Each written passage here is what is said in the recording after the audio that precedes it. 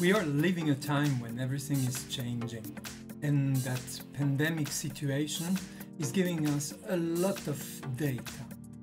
So I thought that it could be great to use those data to teach MS Project and some project management element at the same time. It's Christian from Vision 6D, and now we are going to dig into MS Project.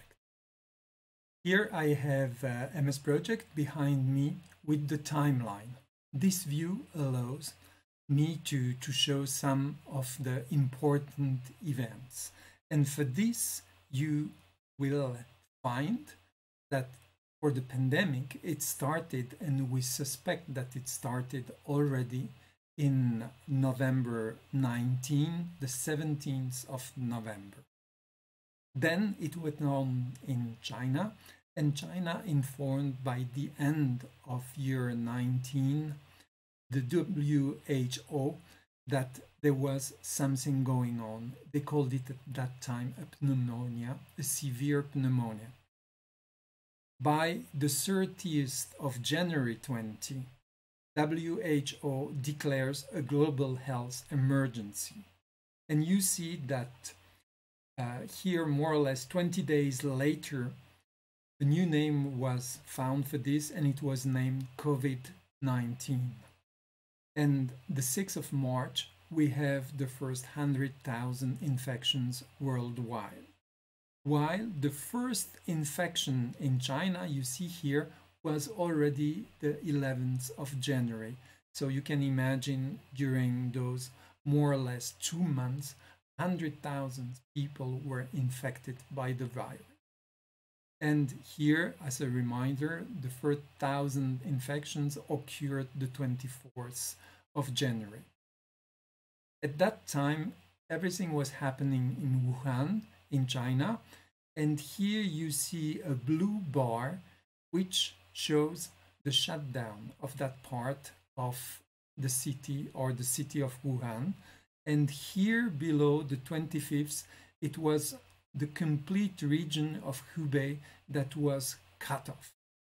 So what I'm showing to you, it's that here I have the expression of different events that you find here down. So this will be the base for the teaching of MS Project. That file, you can find it on our website, vision6d.com/download. You will be able to download the file. Like that, you can do all the exercises.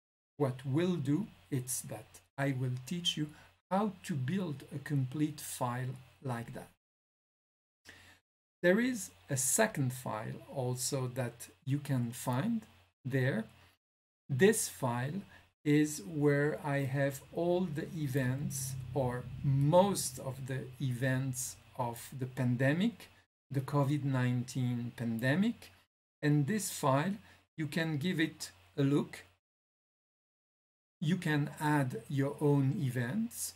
You can use those events to add some more in the MS Project file. So I encourage you to download those two files to look around how they are working and what you can do with them. Those data are part of history, so if you are looking now, or if you are looking back because you will be in the future, those information relate to one of the ugliest pandemic we have on Earth.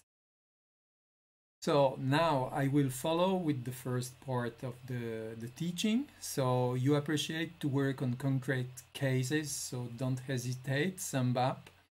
Of course, subscribe to the channel to have continuous information about what's going on. Share it with your friends. And of course, this is an open point, so questions, remarks are all welcome.